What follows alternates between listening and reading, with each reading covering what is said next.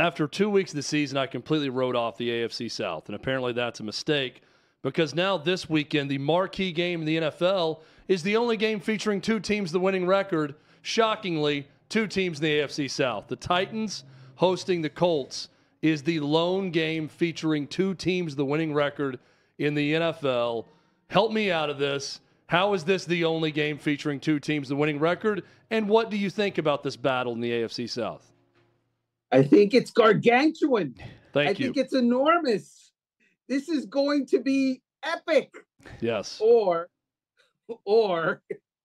maybe it tells us that we overreacted early on with the Titans relative to the division. Okay, I don't think anybody overreacted to the Titans relative to the playoffs. They're not going anywhere in the playoffs. I'm sorry. I'm sorry, Paul. No, don't be sorry. You're dead on. No one in the division will. Right. And so it's going to be an interesting game.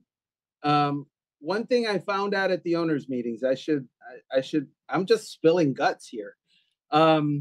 So the Colts got rid of Carson Wentz after last season, right? After they went and lost to Jacksonville, was eliminated from the playoffs.